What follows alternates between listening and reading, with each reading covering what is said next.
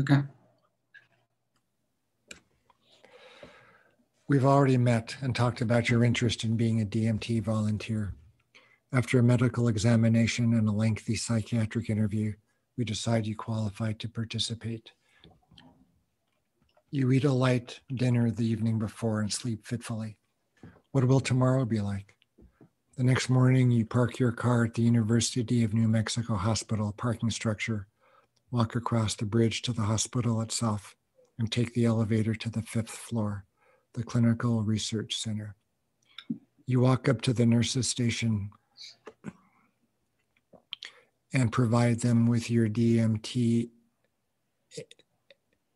alias, one that you received in order to preserve your anonymity.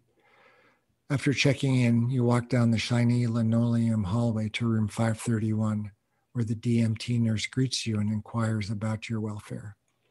She gives you the temperature monitor, which requires your going into the little bathroom and inserting a 4-inch wire through your anus into your rectum. Returning to the room, you take off your shoes and lie on the bed in your street clothes. The nurse places the black eye shades next to you on the bed. An IV is begun in one arm for drug administration and another in the other arm for blood drawing. The nurse places the blood pressure cuff on the arm next to her. I take a seat at the other side of the bed. Good morning, I say. Are you ready? Take as long as you need to collect yourself. Once you're ready, let me know. I will insert the needle into the IV of the arm near me and tell you when I will begin. The infusion of drug lasts for 30 seconds and then 15 seconds of sterile saline to flush the line. You may feel the drug going in, cold or tingly, slightly burning. Effects will begin within a few heartbeats. Take a deep breath into it as you feel the rush and let go. The rush is short, but it's important not to be thrown off balance. You'll quickly feel your consciousness separate from your body and think that you might have died. Don't worry, no one has. And if there are medical problems, a code team is always instantly available.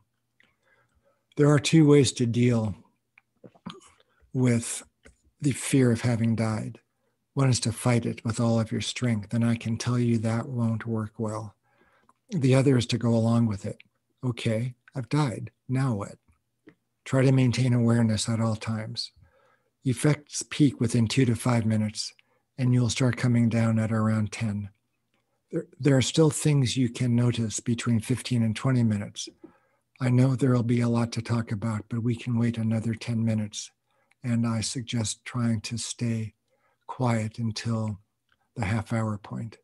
If after 40 minutes or so you're still quiet, I will begin engaging you.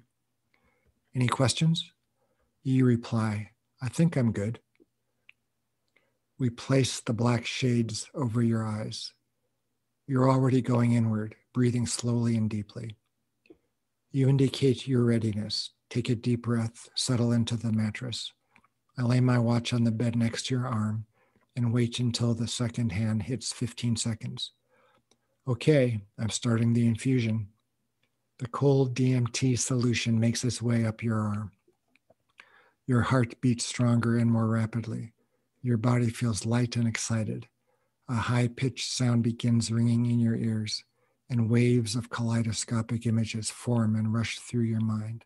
You feel the drug. You say, I feel it. Here's the flush, I say. Okay, it's done. But by then, you are somewhere else and do not hear me.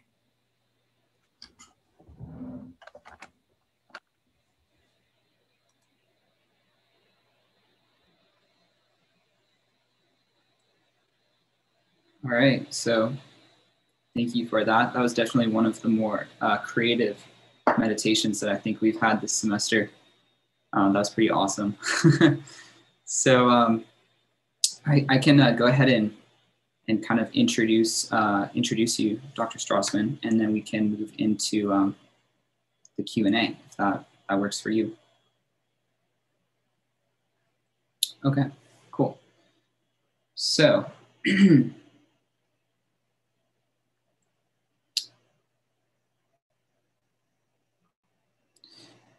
A native of Los Angeles, Rick Strassman obtained his undergraduate degree in biological sciences from Stanford University, his medical degree from Albert Einstein College of Medicine of Yeshiva University. He trained in general psychiatry at UC Davis in Sacramento and took a clinical psychopharmacology research fellowship at UC San Diego. Joining the faculty at the University of New Mexico School of Medicine in 1984, his clinical research with melatonin discovered its first known function in humans. Between 1990 and 1995, he performed the first new US clinical research with psychedelic drugs in a generation. His studies involved DMT and, to a lesser extent, psilocybin, and received federal and private funding. From 1995 until 2008, he practiced general psychiatry in community mental health and in the private sector. He has authored or co-authored nearly 50 peer-reviewed papers, has served as a guest editor and reviewer for numerous scientific journals, and consulted to various government, nonprofit, and for-profit entities.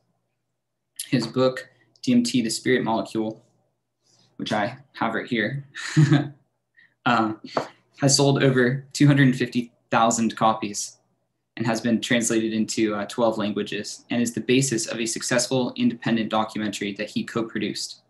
He is currently a clinical associate professor of psychiatry at the University of New Mexico School of Medicine. So welcome to our class, Dr. Strassman. Well, thanks for having me. Pleasure being here. I love students.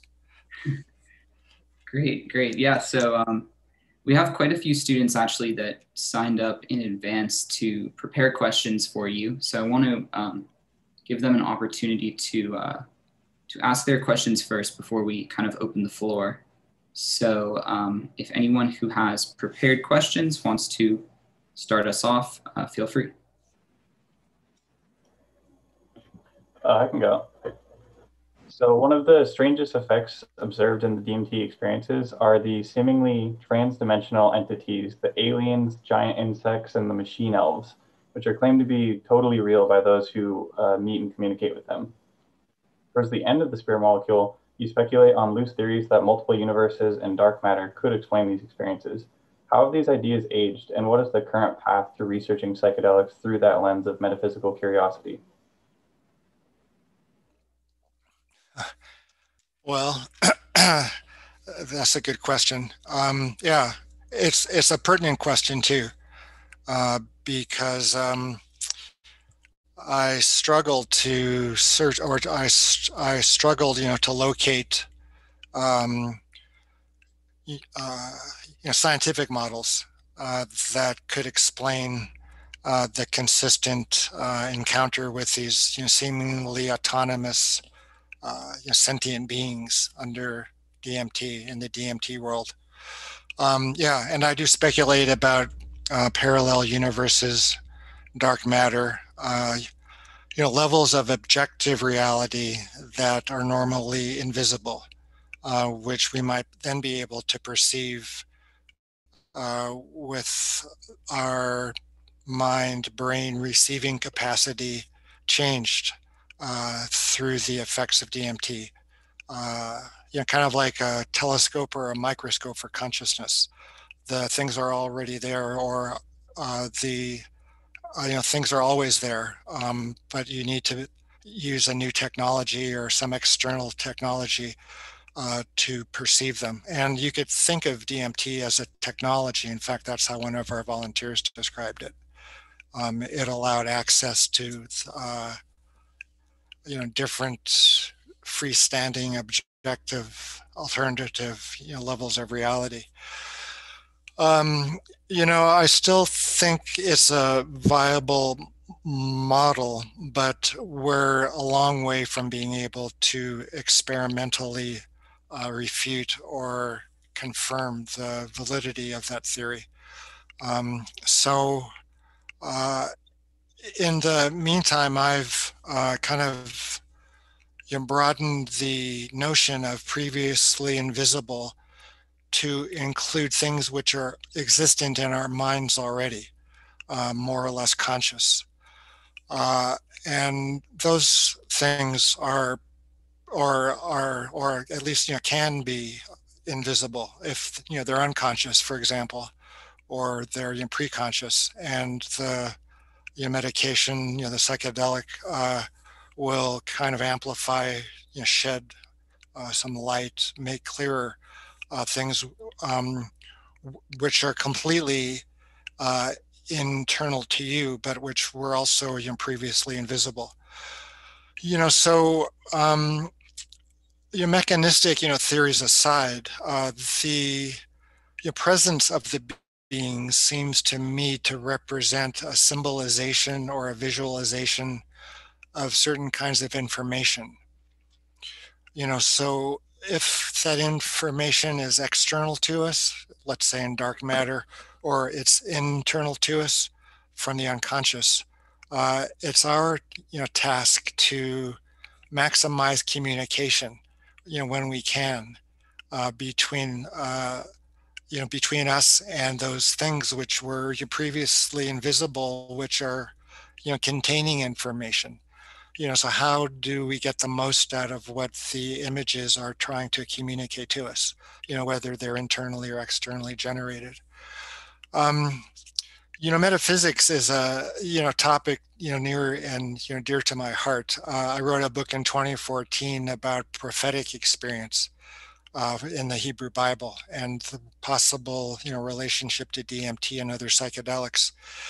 And the intellectual scaffolding of that endeavor were the works of the medieval Jewish philosophers, like Maimonides, for example, Sephardic Jew who moved to Egypt and was quite active there in the 1200s. So the Muslims and the Jews and the Christians at around that time were developing these quite sophisticated models of existence, spiritual existence, physical existence, psychological existence, which combined faith, scripture, text, with the modern Aristotelian, science of the day. And it was quite sophisticated. And it was the state of the art. It was, the cutting edge of intellectual endeavor. And so I think it's possible using those notions to resume studying spiritual experience with a combination, so to speak, of intuitive spiritual information from tradition, from philosophy, in combination with cutting edge science. So it would be a chance to start reconciling spirituality and empiricism, science and religion, or faith and reason, which is a relatively recent development. It only occurred in the 1500s, during the Enlightenment, and then spiritual experience became completely internalized with Freud and Jung. So I think it's the possible meeting point for science and spirituality to meet and discuss, which should be around the spiritual experience, the mystical experience, the prophetic state, those kinds of things. You could bring things in from the left and from the right, or from above and from below.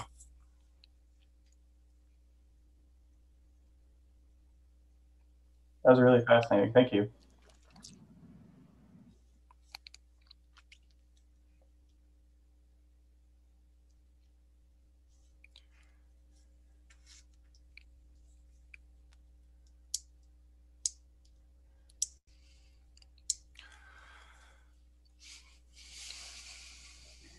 Does anyone else who signed up want to ask their question now? There's one in the chat, Oliver. Is that from someone who signed up this week?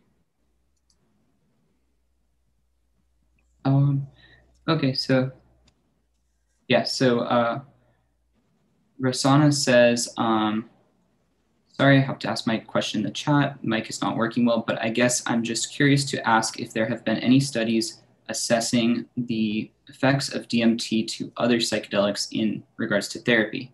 Also, given that there have been some issues seen when when using DMT for therapeutic uses, or for therapeutic purposes, sorry, are researchers more inclined to use other psychedelics over DMT, or is more research still being conducted?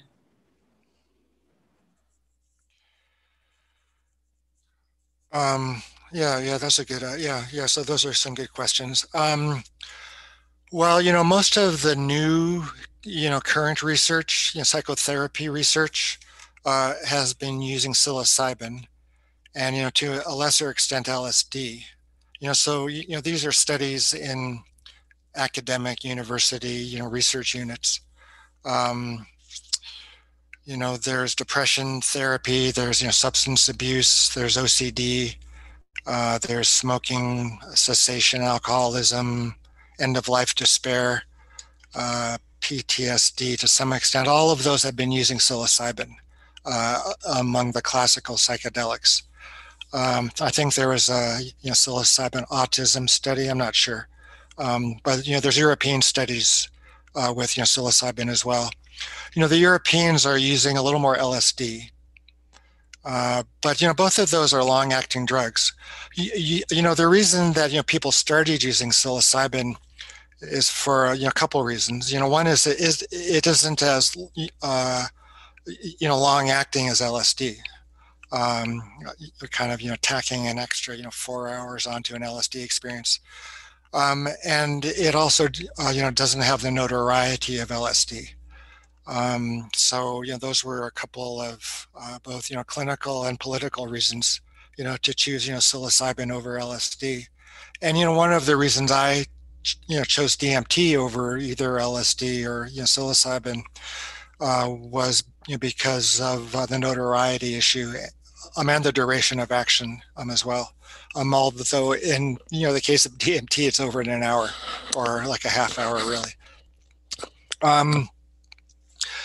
Yeah, so there are no pure DMT studies yet for depression, although one just began at Yale, like this week. So there is one psychotherapy study with just pure DMT, and it just began.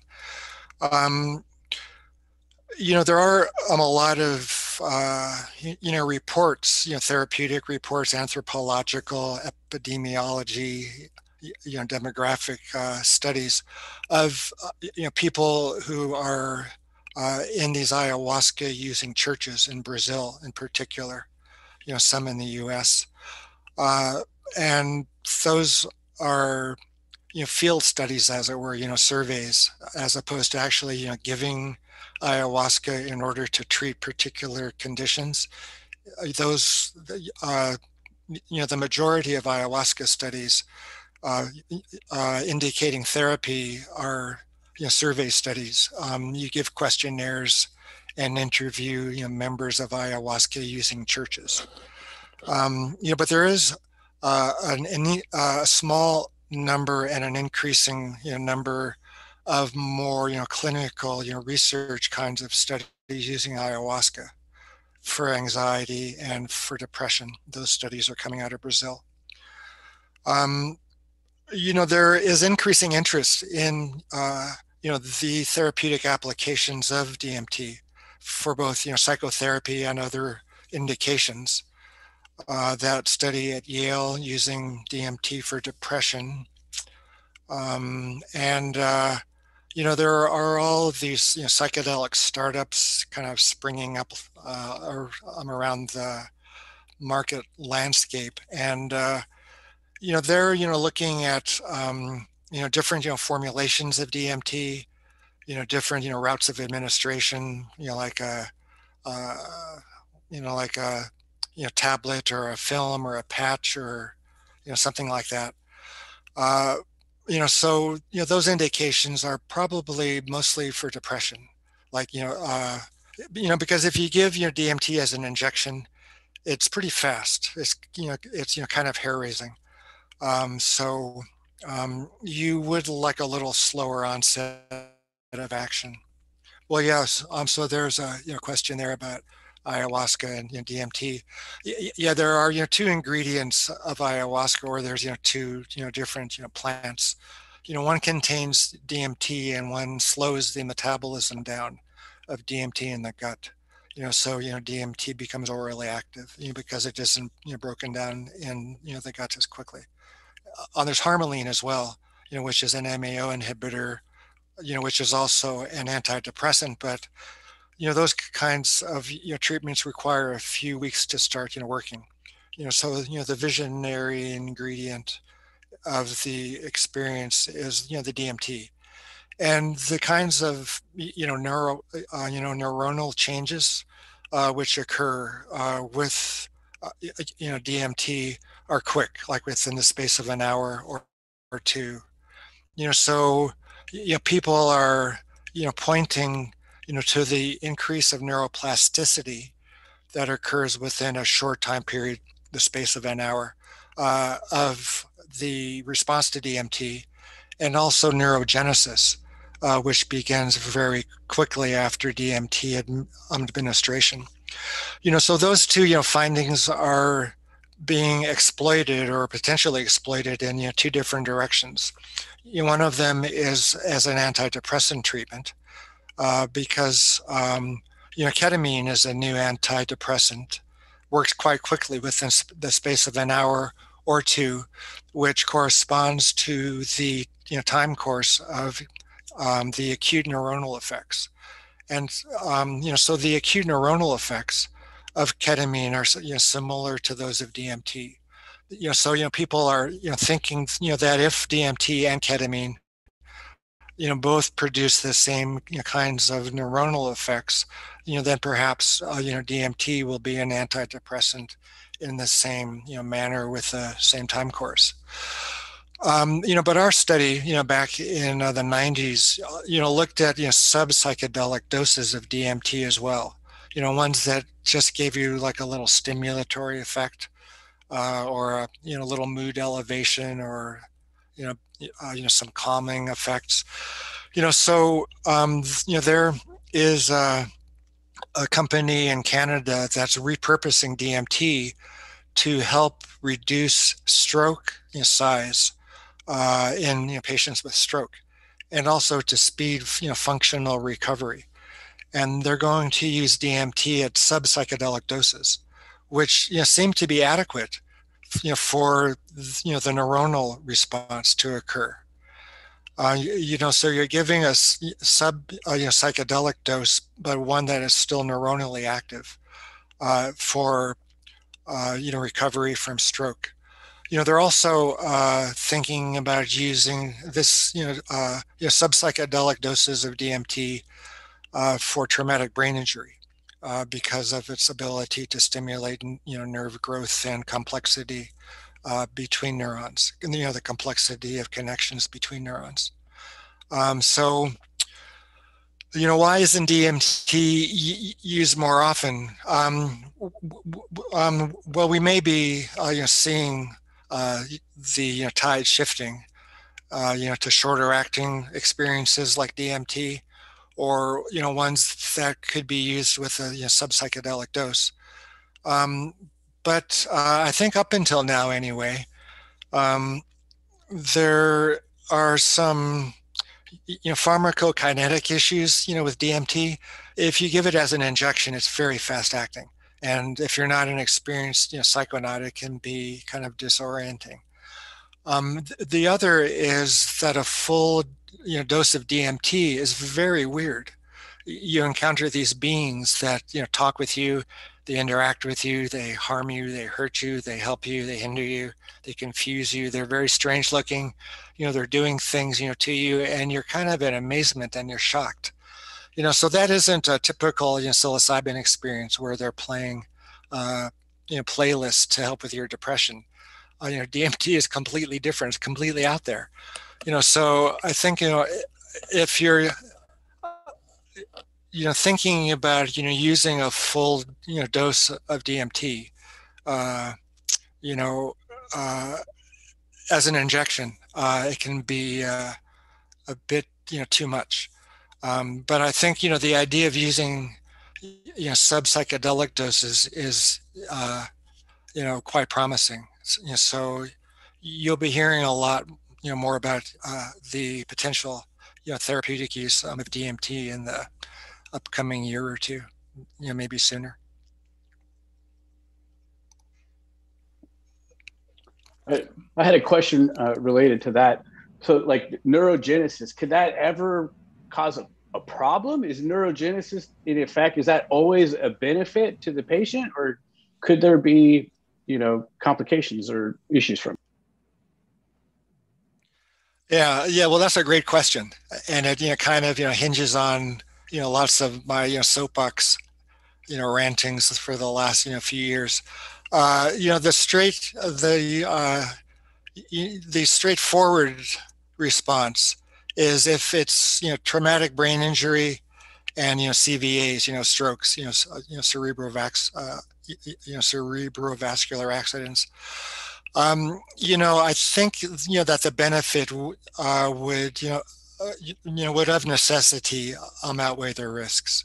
And so far, there's animal studies which indicate smaller stroke size if you're combining the stroke with DMT, and functional recovery improves or occurs more quickly in rodents that are the experimental model.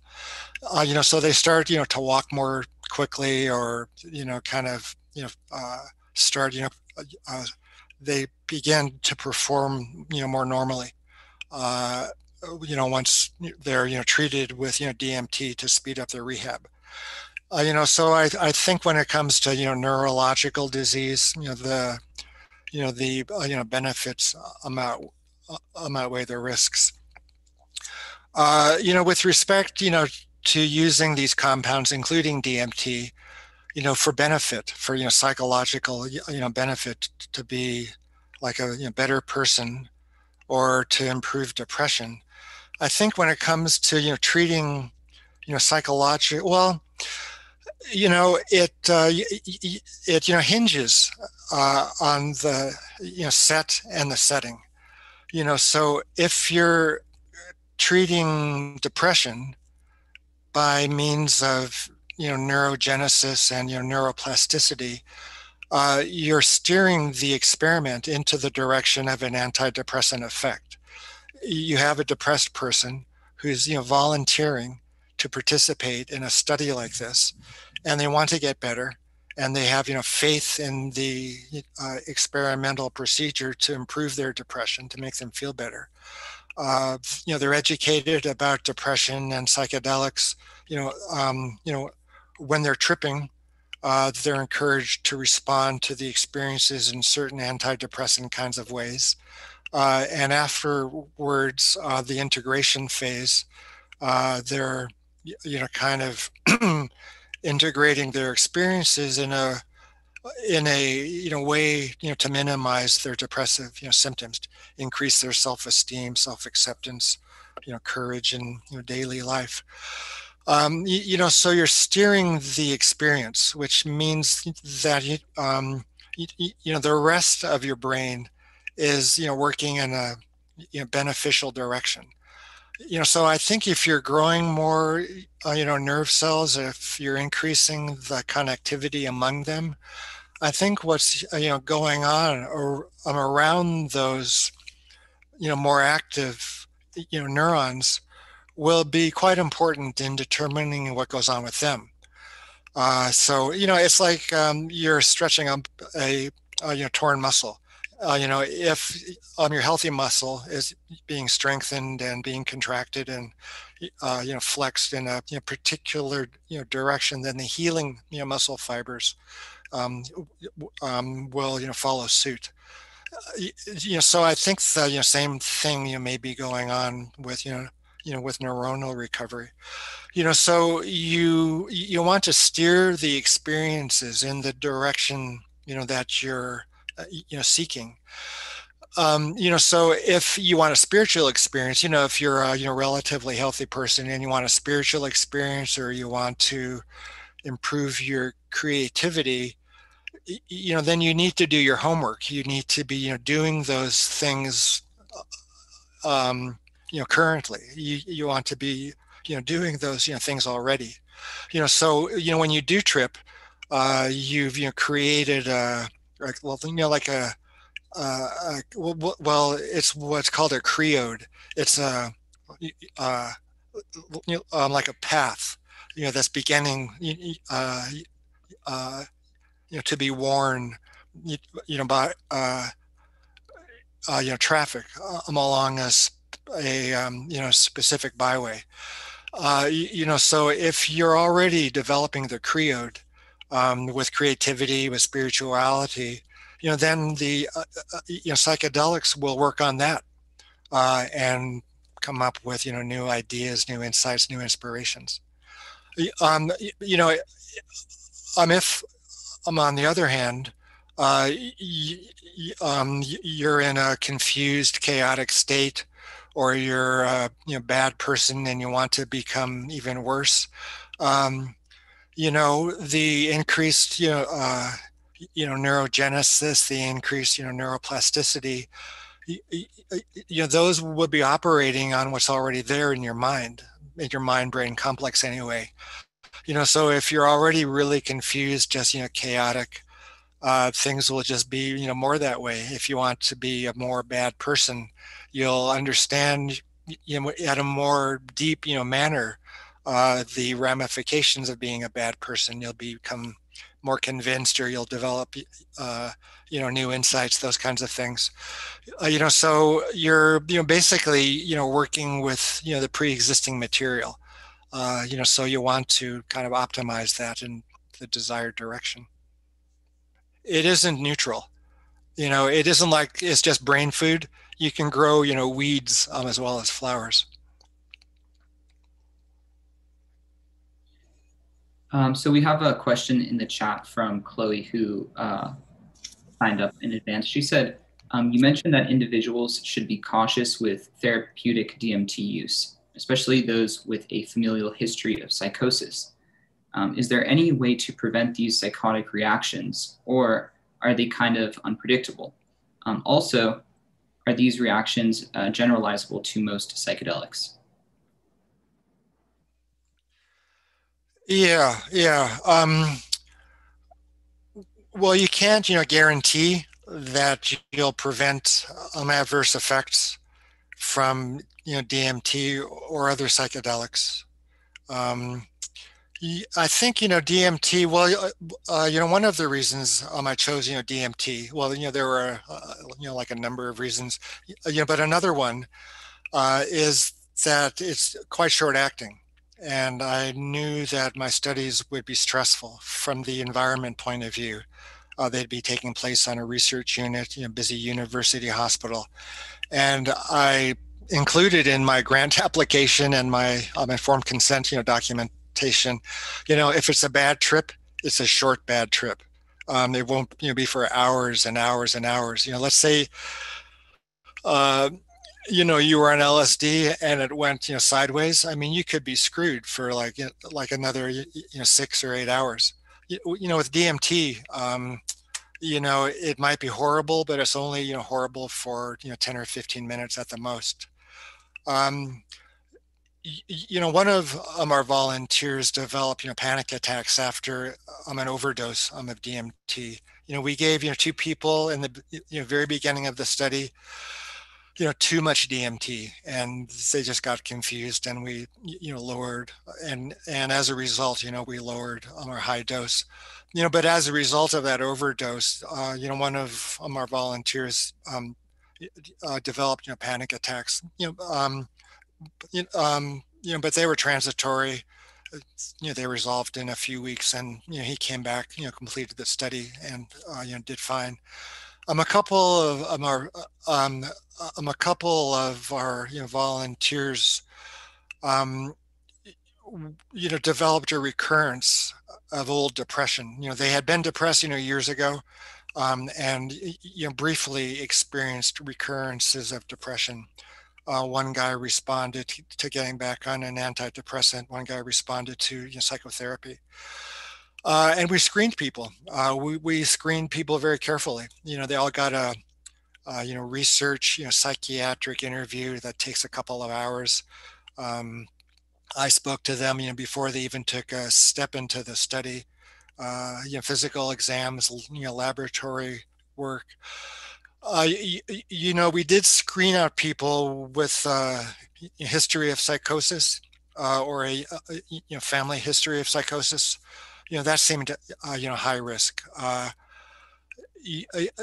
Depression, if it occurred years ago and they got a handle on what it was that got them depressed, and it was years behind them, we included some volunteers like that.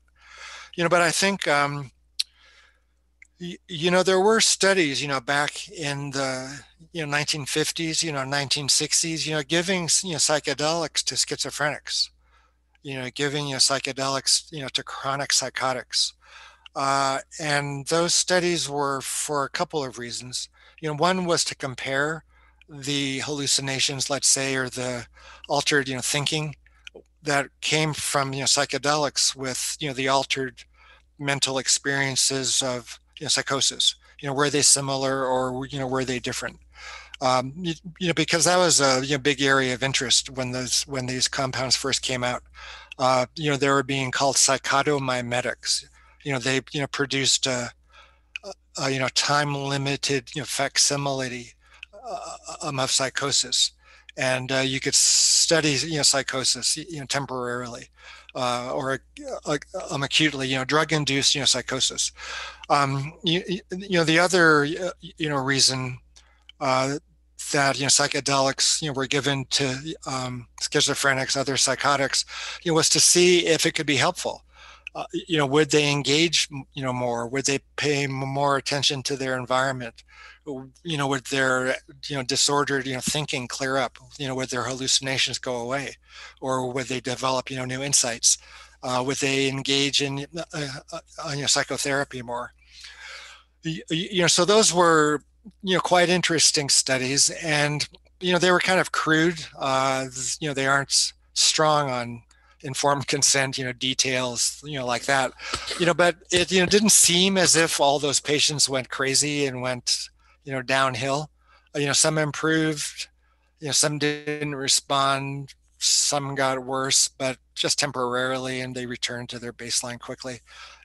Same with the positive responses as well. So it was a interesting field of research, quite quite inconclusive, and I think it would be of use under extremely carefully controlled settings. To revisit the relationship between psychosis, especially schizophrenia, and psychedelics.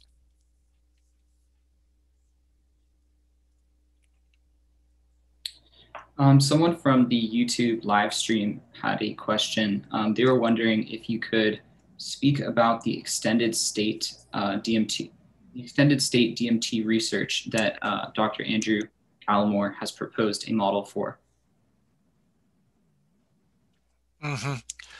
Yeah, that's a very cool model. Well, toward the end of my DMT book, The Spirit Molecule, I propose a continuous infusion of DMT for a couple of reasons. One would be to characterize the state more carefully. If you're just smoking DMT or you're giving it as an injection, it's over, or you start, coming down, by the time you get your bearings, establishing communication with the beings, getting oriented, towards that space, which can take a couple of minutes, and you're kind of, shocked at, the transition, those kinds of things. So if you could extend that state, half hour or an hour, 2 hours, 6 hours, 8 hours, you, you'd be able to characterize the state, much more carefully. You can interact, with the beings. You can learn their language. You could examine the flora and, the fauna, the geology of the place. Take your little, hammer and you hammer on stuff or uh, your other equipment and, interact with the, contents of that state. Um, you could also use it as a therapeutic tool. For example, if you have somebody that's working on an issue, let's say with their parents, um, you can put them in a medium state of intoxication, and then they would tell you that they want to come down, and you'd speak with them, you would do therapy, and they would say, okay, I want to go up to that same level, or go higher or deeper. um, so you could titrate the experience, because once you turned off the drip, you come down in 5-10 minutes. um, I got the idea of the continuous infusion study because of the results of one of our experiments from the 90s, which demonstrated that closely spaced dosing of DMT didn't cause tolerance. So you give a big dose every half hour, 4 times in the morning, and the last dose will cause the same psychological response in strength as compared to the first dose. And even though our volunteers, were all healthy, everybody's got issues. And, they were able to, work through stuff over the course of the morning. The issue would, come up in, dose 1, they would get some more clarity in dose 2. They'd, kind of, bump up against a, wall in dose 3. And then, come to some resolution at dose, 4. So I thought, well, gee, if there's no tolerance, you could just, give it, continuously. So a couple of years ago, Andrew Gallimore, contacted me and he said, that's a great idea. We should write a paper.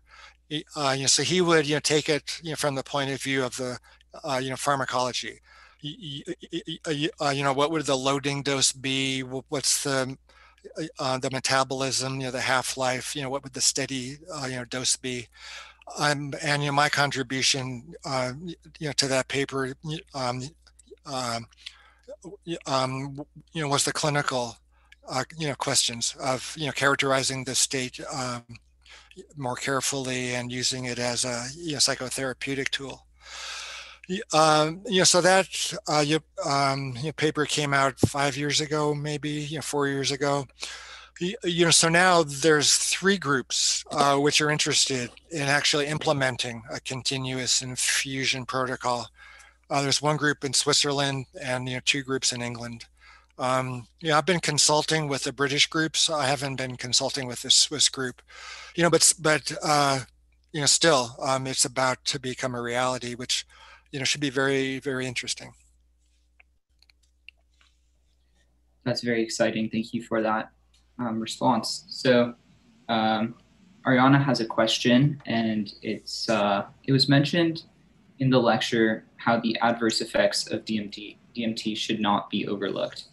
And just to be mindful of the potential negative experiences, since there is an endocrine component to the DMT experience, are those with common thyroid dysregulation, such as hyper or hypothyroidism, included in the research studies or excluded?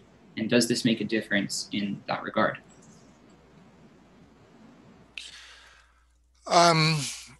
Well, there's a couple of issues there. One is, thyroid health in the first place.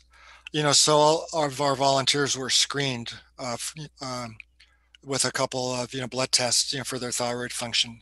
And I think we found 1 person with abnormal thyroid function and excluded them.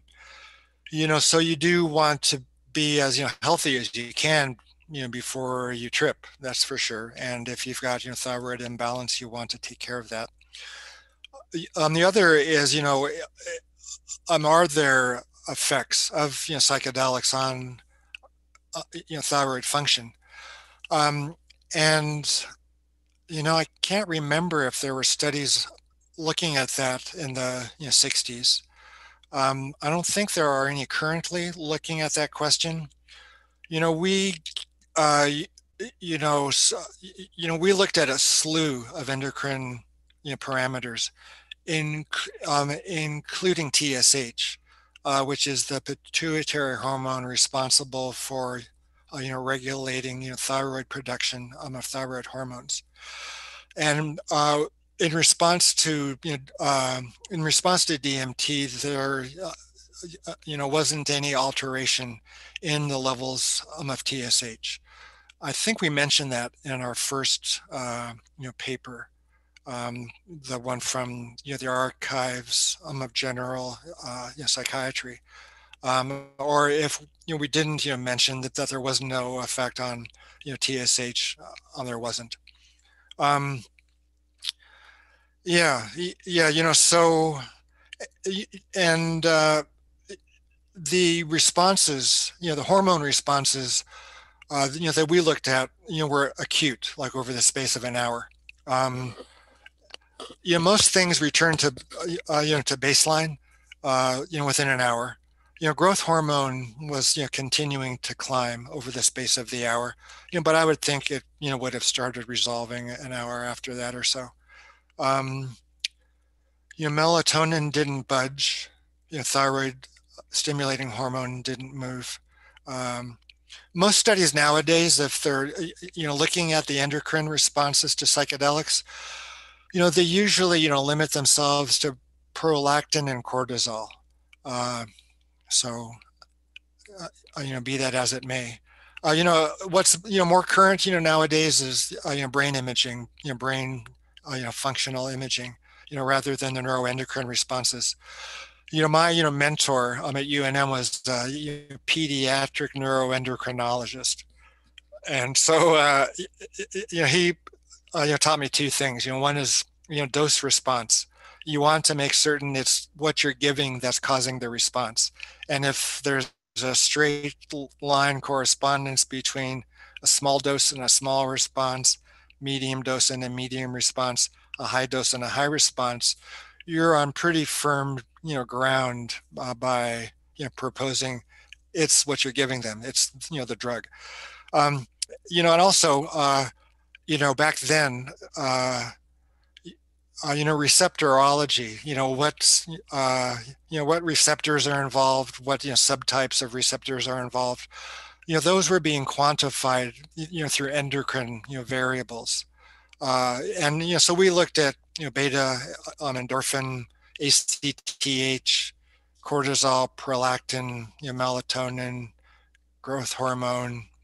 We have some vasopressin data, but we never published it. Core temperature, pupillary diameter. We covered every possible base. So I guess, that's, some advice to, future clinical researchers out there. Garner as much, data as you can first time around when you're doing just, phase 1 dose response study and, normal volunteers.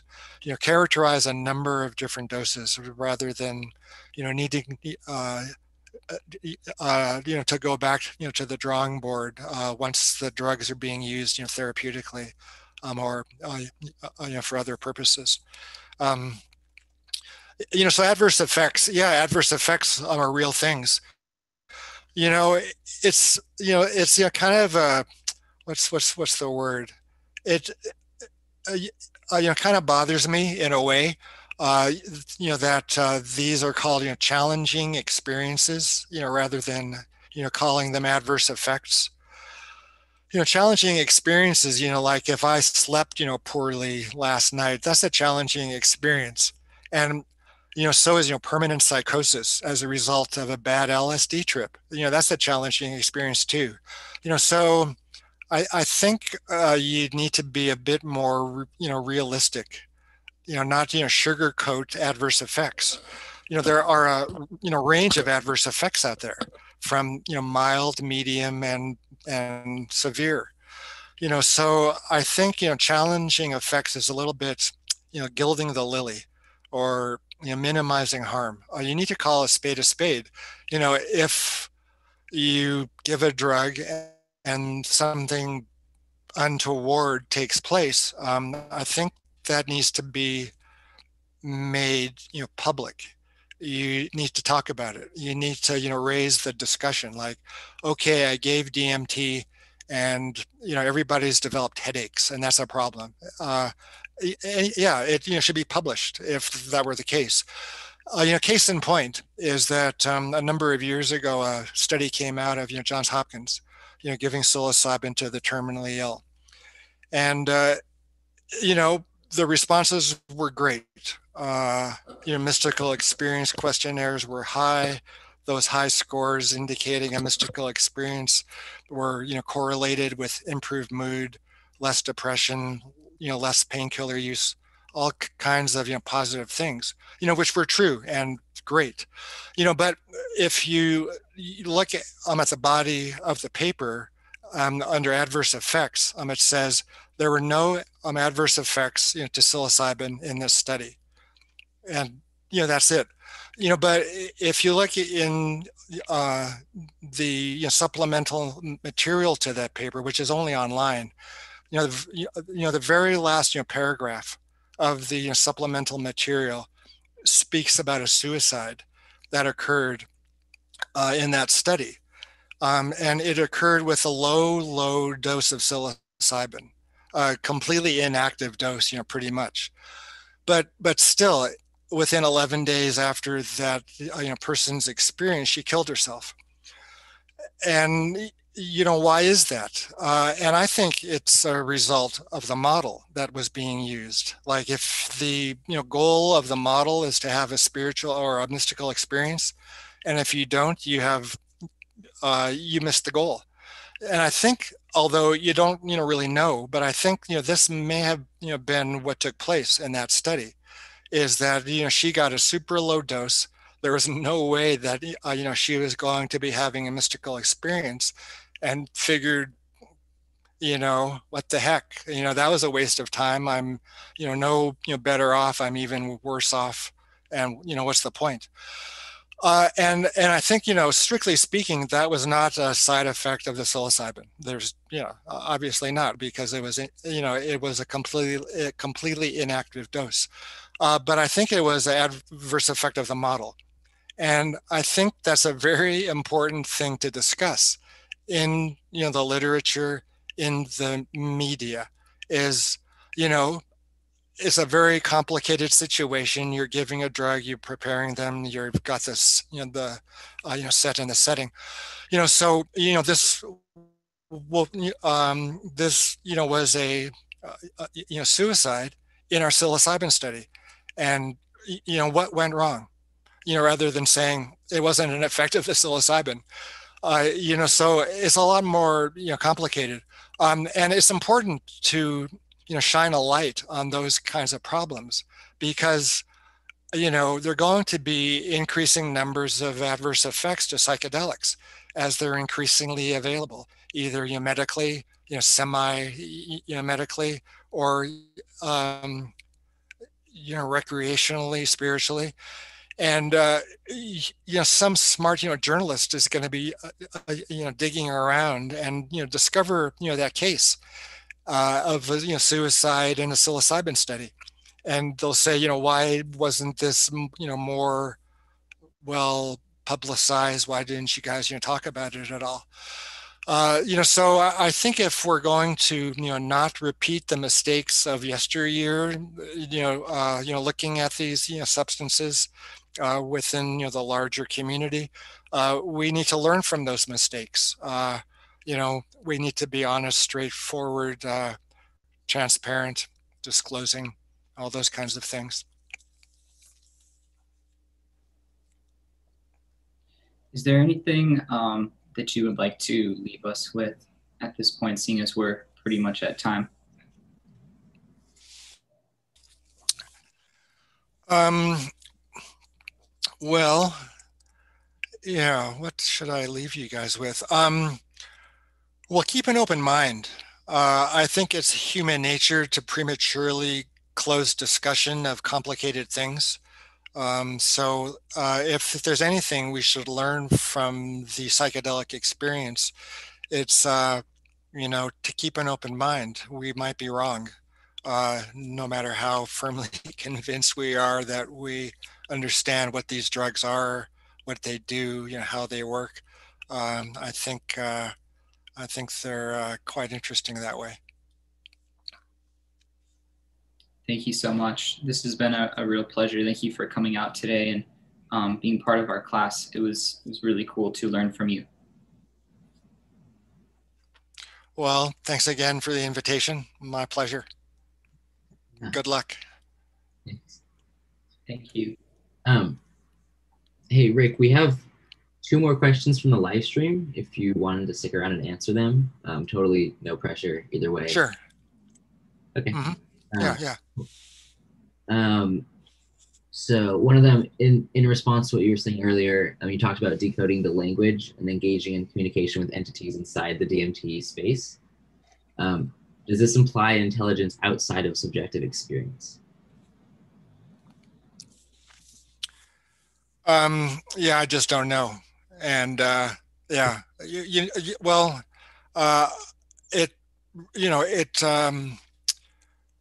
kind of returns to the point I was making earlier on about the entities, or the beings, or even just the information contained in the state itself, even if it isn't kind of discretely condensed or localized into a recognizable being.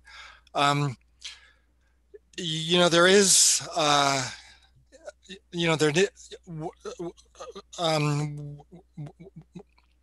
there is information that's contained in that state, and whether it resides within us, in our unconscious or preconscious, or if it exists someplace outside of us, like in dark matter, or some Proxima star system.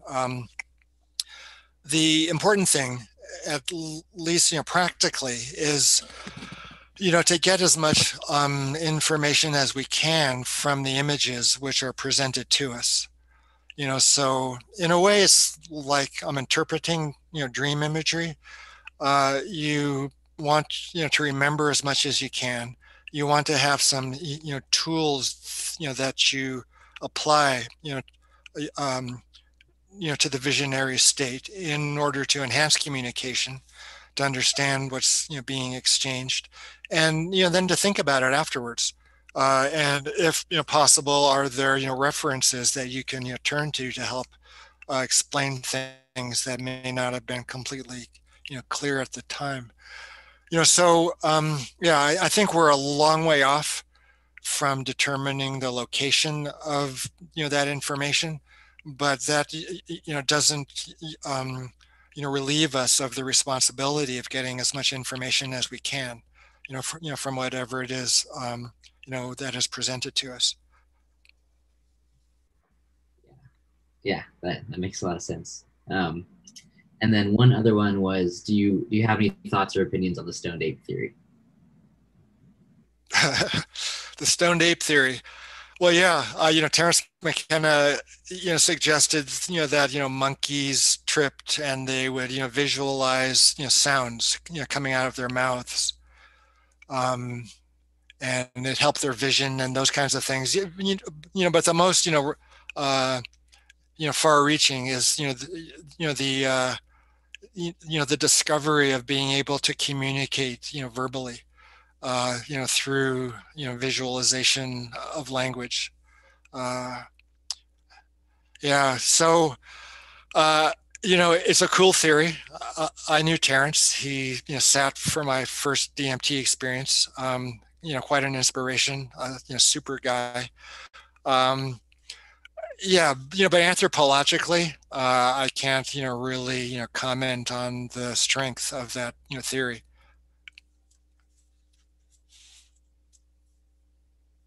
Cool. Thank you so much. Okay, you're welcome. Okay, see you later.